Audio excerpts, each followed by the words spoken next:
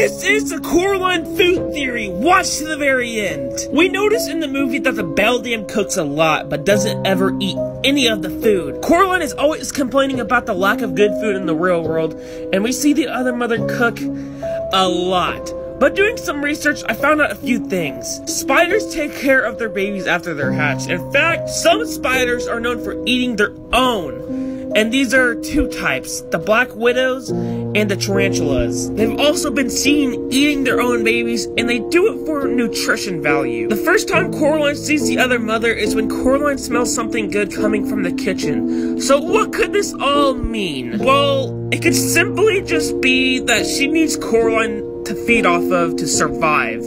By feeding her, she's trying to gain the trust until she can finally strike. The food does not harm Coraline at all, so what do you guys think? And follow for more!